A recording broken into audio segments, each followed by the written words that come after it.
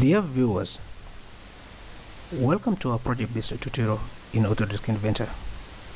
I hope that you are all safe and healthy. In today's lesson, we are going to model a wine glass as shown.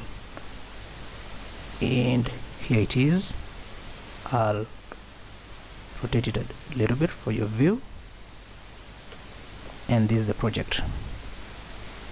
Well, let me close it and then straight away go to our project. Before you start a new project in Autodesk Inventor, I always encourage or advise to follow a few steps. One is on how to set up the template. The template setup is very important as it gives you the option to select the unit of measurement, which you could get it under File option and File, where you configure into your preferred units of measurements or dimensions. In this case, I've selected millimeters and ISO. Click OK, and you can override that one, and then that's it. You can always close. But before I close it, you can see that there are quite a number of things. As we get to advance, you'll get to understand how you can retrieve dimensions and among other things, assemblies, and also the features and properties. Well, the second thing to consider is the project location, which is found under projects.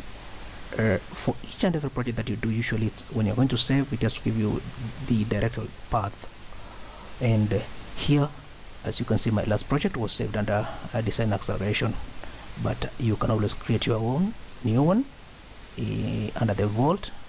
If it's a single project, let's say for this in case, give it the project name and also change the let me call it my wine glass, and I'm gonna save it in a different folder. Okay, I think I'm good with that. And I also created a new folder on that one, call it stay afloat. And here we are. I've finished and I've set the directory which I'm gonna save my files or the project itself. And lastly is the appearance library and the material libraries. Under this, you can always select. I prefer to select Autodesk. You right click and activate it, and also under the material library, select Autodesk material library and activate it and click done. Okay, and after that, now you can create your new file by selecting now the metric standard.ipt and create your new drawing file. Here it starts. Okay, upon creation of a new part file, as you can see, it's part number 46. Usually Autodesk activates all tools and commands that you're going to use at your disposal. All these, there are very many under the ribbons. As you can see, if you click at each and every ribbon, there are tools and commands for your use. Now let's start our wine glass project by clicking 2D sketch. These are planes. You're gonna consider in this case XY plane. Drag and position by using the wheel of the mouse, and we'll start our drawing. I'll start by using a center line from the base, the point of origin. Let me zoom it out. I think that's okay now, and I'll change it into a construction line. Here we go.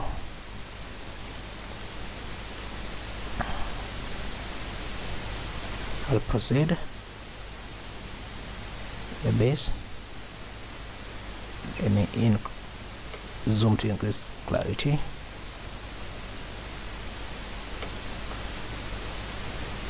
Here we go.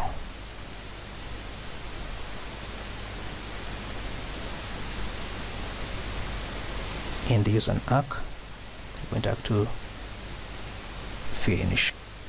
Now this is a beautiful thing with Autodesk Inventor, because you got to draw a drawing and then dimension later. Now I'll consider this base and give it a 75 millimeters. Okay, this is angular.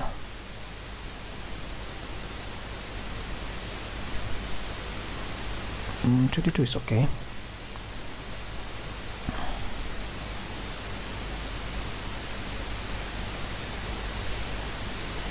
At 10 millimeters.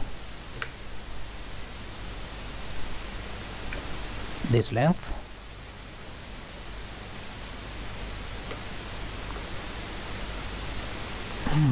beautiful, 70. Okay, there is this length also from there to that point, and to increase it to 105 millimeters. How many more to go for more dimensions? Well, is this anchor here which is inclined? I'll give it to 112. I think it will increase, and okay, yes, these at 160. It's close, and finally these I need to a little bit reduce the volume. 200 is okay. Great. Now you can see I've completed dimensioning. One dimension. What am I missing? The base. One dimension is remaining. Here it is. I got you. So it's supposed to be from here up to here. It's 50. Now it's fully constrained. Fully constrained, it means if I get to click anywhere and I drag it, so the dimension I can drag, but not the drawing. It cannot move. You can't move anything at all. Now let's finish our drawing. This way it knocks me sometimes, but the beautiful thing is that you can use F6 to bring it back to the original position, and also F5 to take it back to the previous one. Toggle in between that one, or you can use the view cube. There are quite a number of tools at your disposal. Straight away we're gonna revolve this to make it a circular feature. Our revolve tool is over there. Click it and select along the axis 360 degrees, and we have completed our basic sketch and basic 3D model. Now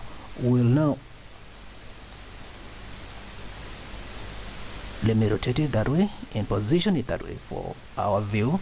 It's solid. Now I'm gonna, next step is to filter it, these edges, they're sharp, and give them a shape and appearance, a good one. Well, here we go. Straight away let me start with the that part, and I'll also select the base, but I'll change this one to 0.8 so they may be small. Well, let me change them to smooth, and I'll also go to another one. I'll add this one and that one. I'll change the radius to let me say 12. It's okay, it's good. And I'll also add another one, this base of the glass. I need to change it to also 20, and I'll select and make it also the beautiful thing is that you don't have to select each and every fillet, click and close and go back again. You can add as many as possible, and then you apply the changes at once. We have finished modeling it by filleting it. Now we need to scoop out this part and give it the surface that it requires by using the tool known as shelling. Okay, here we go. I'm gonna shell it. I select that and also rotate it. Let me pan, because I need to shell also the base is thick and solid, and I'll also select this part. The diameter, I'll give it a thickness of 0.1 millimeter. Is okay, it's good for me. If I rotate, it, we are good to go. We are good to go. We have now our service. Oh, unfortunately there is a hole through the stock up to the bottom base. As you can see, here is the hole. This is a hole. I need to fill that hole by patching it. So what I'm gonna do, I'm gonna use the patch tool and come to this base, select it, and I'll change into tangential condition, and I'll apply, and I'll also rotate it because it's going through the base up to the top, and I'll rotate again, zoom it properly for our view, and I'll select this part, and I'll also change to tangential condition, and I'll apply the changes, and done. Now I've patched it, but unfortunately it's not filled. It's that I patched it, created a service, temporal service, but I need to fill in that gap so that it can be solid. Now I'll use a scoop tool to fill in the gap. In order to do that, I don't need to go back in selecting this one and the other one. On the left part of the panel where we have our browser here, you can select by pressing the key shift down, selecting it first, and also the second one. Here we have completed patching and also sculpting the hollow part in between the base and this and the base of the glass, and also the stock. That's it. Here we go. Click OK, and immediately, voila, here we have our glass now. It's beautiful. It's beautiful. It's well filleted. It has been patched, and we no longer have the hole that we are seeing through the base. There it is. Good. Now we need to give it an appearance so that it looks beautiful, and this means that we need to change the appearance into a glass material so that is a see-through. So easy as ABC. Select. That's why my introductory part, I configure the material library, and now as you can see, it's a see-through glass, but unfortunately there are this kind of circular and edges we are visible. Now I'll change the view into realistic. Voila, and we have our glass here as it is. Beautiful, beautiful, beautiful. I like this. Now I'd like you to customize this glass and give it your color appearance, a good appearance. This is how you do. Click on that icon, and a dialog box appears. Now I will select solid glass, and here we're gonna change the appearance of this glass. What was the name we're given? Okay, my wine glass,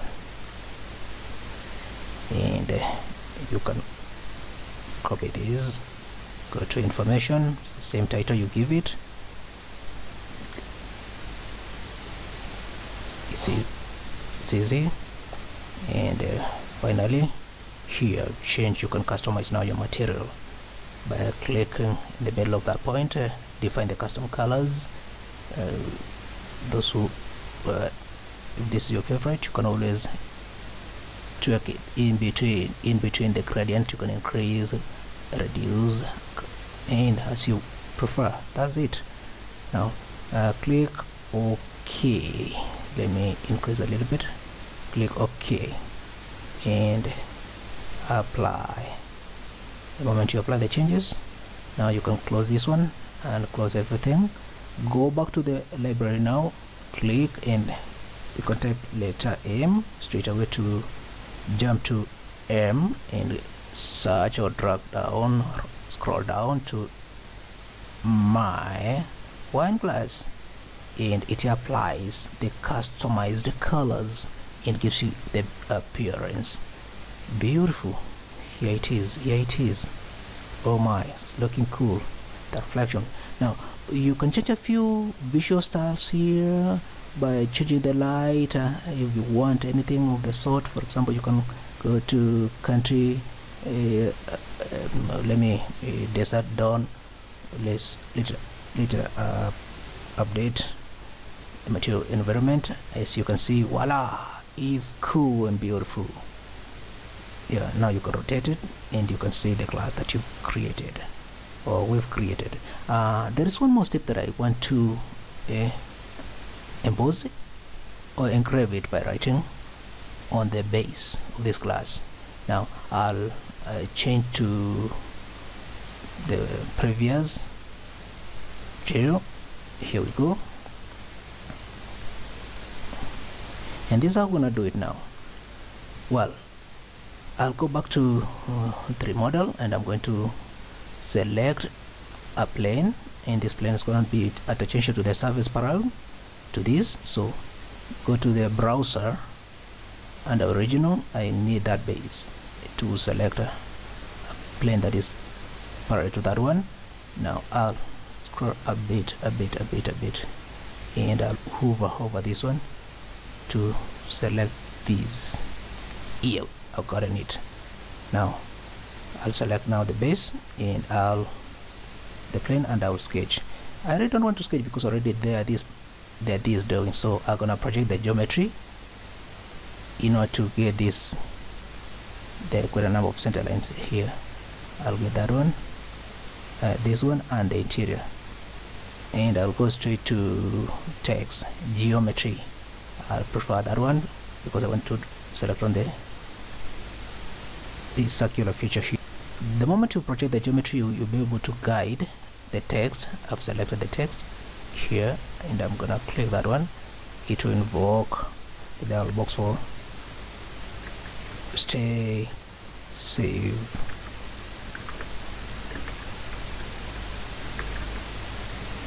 and healthy. Let me increase a bit the font size to something like let me say 5, and here we are. Now click finish. Voila, there it is. Now straight away I'm going to emboss by selecting, here we are, selecting the text, and I'll change the direction downwards, and say okay, 0.that millimeter, let me say 0.2 millimeters, and whatever angle from this face.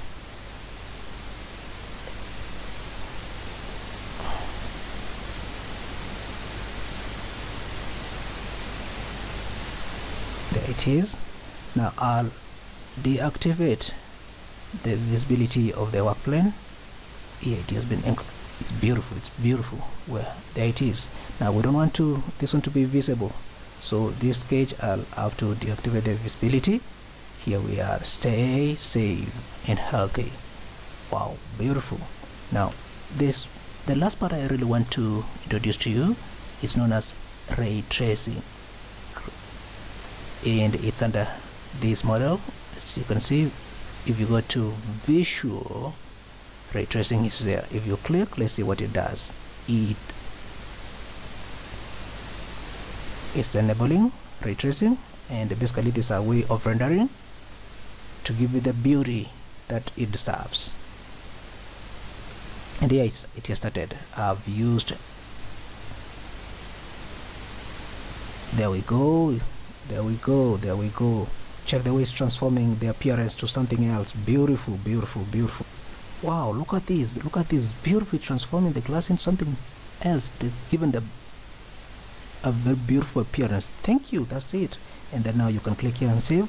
At least have JPEG or whatever format you want. You can save it as your picture for your design.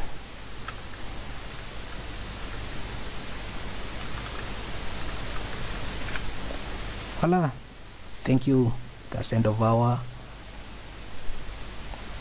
lesson in project of designing a wine glass. Hope you've enjoyed clicking on where I clicked. Stay safe.